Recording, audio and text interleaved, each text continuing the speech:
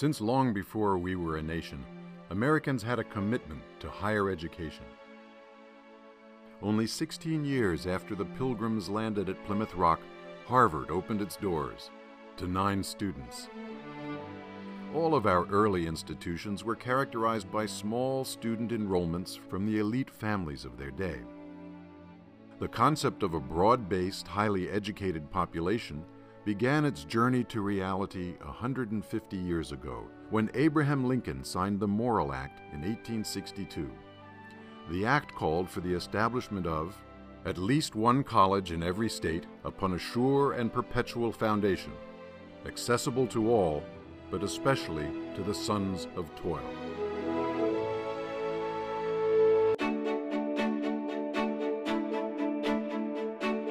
Now, a century and a half later, 100 years after the Industrial Revolution, in a nation of 315 million people, where over half of all new jobs require a college education, the promise of the Morrill Act is more important than ever. The words of Abraham Lincoln when he signed the act are as relevant today as they were then. The dogmas of the quiet past are inadequate to the stormy present. The occasion is piled high with difficulty, and we must rise to the occasion. As our case is new, so we must think anew. Despite the unprecedented success of America's public university system, that is the envy of the world, reduced state and federal funding, almost $1 trillion in student loans, tuition soaring out of reach for middle-class families, stunning demographic changes, and declining preparedness for college-level work, today's public higher education is at a crossroads. Our old ways of doing business are no longer sustainable, and the promise of the Morrill Act is in peril. However, what the authors of the act could not have imagined is that there would be an opportunity to fully realize their intentions in a far more diverse nation with a vastly larger population. They could not have foreseen the advent of the internet, social media, small screen technology, and the sheer computing power of today's laptop, or that almost all knowledge would be at the fingertips of every citizen virtually free. These developments hold an unrealized potential as we look for innovative and creative ways of ensuring the original promise of America's higher education system for future generations. This conference is a dialogue about the future success of public universities.